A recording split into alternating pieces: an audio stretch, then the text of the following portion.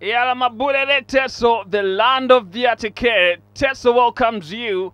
And of course, they are ready to play against Ankole province. And of course, Isaac Ogwang starting us off. Still going there. Ivan AMBC, we're trying to ask the questions, testing the resolves of Tommy Kara. Still going, Ankole province stepping on that ball. And of course, they cannot really get proper direction. Sami Kaija. Well, a bit of hassle there for the ball as some of the fans continue to enjoy some snacks as they dare the perimeters to get a proper view. Free kick taken, hits the brick wall. Another reverse ball there by Beno Chen, but cannot really penetrate. And Ankole now will have their chance to get the ball through by Jacob Kwesiga. Tommy Kara there to make easy pickings. Beno Chen slicing through the Ankole crowds. Beno Chen goes to the ground. Referee not impressed.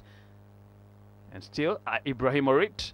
Now Ivan Eyamo into Isaac Ogwang! And rattles the net. Isaac Ogwang from a very tight angle. But just look at that pass from Ivan Eyamo into the path of Isaac Ogwang. Well, just when he was closing down spaces, had his mind made up. But that reverse ball, tight angle.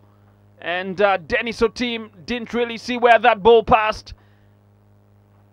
Erebu Michael very enchanted on the touchline, and so are the fans who really enjoy all the action here at the Oligoi Stadium, as of course the man himself, Isaac Ogwang, has managed to get something for Teso. Celebrations continue on and off the pitch. Well, they get something for themselves in this game, and what a way to get a goal with such great fashion. Just look at that for an instep. And Ivan Eyam set up Isaac Ogwang, who pulled the trigger just when he was left with a few steps outside the pitch. And Teso team will be the man who has to make now corrections. Ball sent in from Ankole province. Irale Mukundani trying to get onto that ball, but didn't really give it proper direction.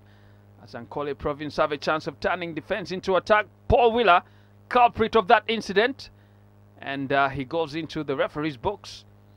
Now still going, Ankole province. Jacob Kwesiga just slicing through the crowd. Jacob Kwesiga pulls the trigger but rams into another orange brick wall.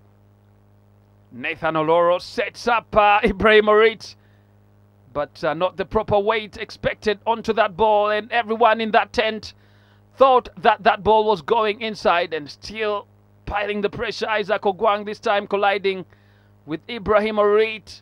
You can see the fans there on the sideline.